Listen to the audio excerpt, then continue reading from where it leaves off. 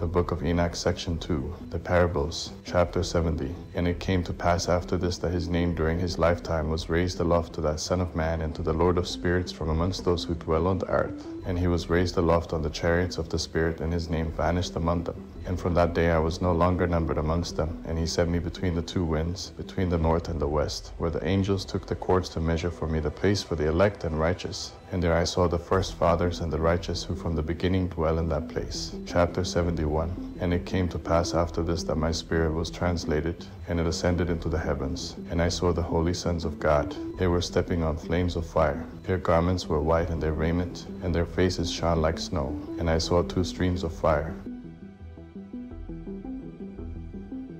And I fell on my face before the Lord of spirits. And the angel Michael, one of the archangels, seized me by my right hand, and lifted me up and led me forth into all the secrets. And he showed me all the secrets of righteousness. And he showed me all the secrets of the ends of the heaven, and all the chambers of all the stars, and all the luminaries, whence they proceed before the face of the holy ones. And he translated my spirit into the heaven of heavens. And I saw there as it were a structure built of crystals, and between those crystals tons of living fire. And my spirit saw the girdle which girt the house of fire, and on its four sides were streams full of living fire. And they girt the house, and round about were seraphim, cherubic, and Othanim, and these are they who sleep not, and guard the throne of his glory. And I saw angels who could not be counted, 1,000 thousands, and 10,000 times 10,000, encircling that house, and Michael, and Raphael, and Gabriel, and Phanuel, and the holy angels who are above the heavens, go in and out of that house. And they came forth from that house, and Michael, and Gabriel, Raphael, and Phanuel, and many holy angels without number,